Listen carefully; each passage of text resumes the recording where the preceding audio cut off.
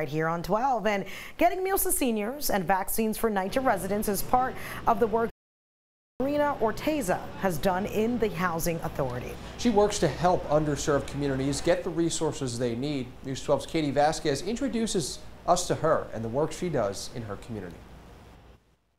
Ingersoll House's tenants have been getting shots in their arms, thanks in part to Marina Oteiza.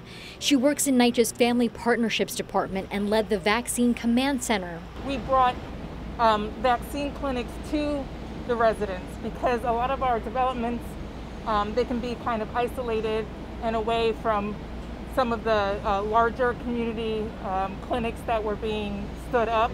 The Chilean American believes representation matters. Her family fled the South American country during the 1970s, settling in Manhattan. She says her background helps her to serve the diverse NYCHA community. If I'm speaking to a Spanish speaker or a native Spanish person, at least I lead with my name, and once they hear Marina, then I can definitely see how they start to open up, like a lot of weight is taken off of them, and then they feel more comfortable speaking with me. The vaccination program was a major undertaking with a network of volunteers assisting. The Tenant Association president, Ingersoll Houses, says she's been an asset to the community. A lot of residents have questions, they have fear, so to help them overcome that fear, I welcome it. With a sustainable model in place, she hopes it will provide more access for tenants to get vaccinated. In Fort Greene,